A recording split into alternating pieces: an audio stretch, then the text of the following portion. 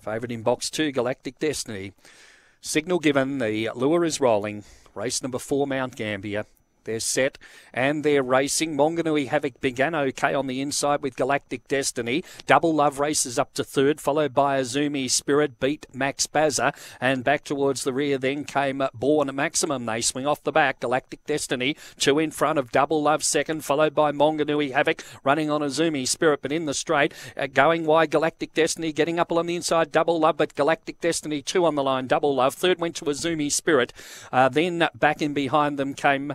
at the head of the rest, beat Max Bazza, Monganui Havoc back along the inside, and then came further back in the field was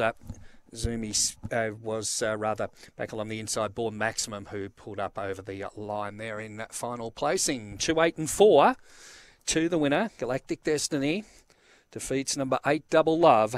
And third in will go to number 4, Azumi Spirit. 2, 8 and 4 after the running of the 4th event on the program, with number 1, Monganui Havoc, winding up in 4th placing. 2, 8, 4 and 1. The race time there was 23 and 20, and it was a length and a half the winning margin. Space the others, 6 3/4 between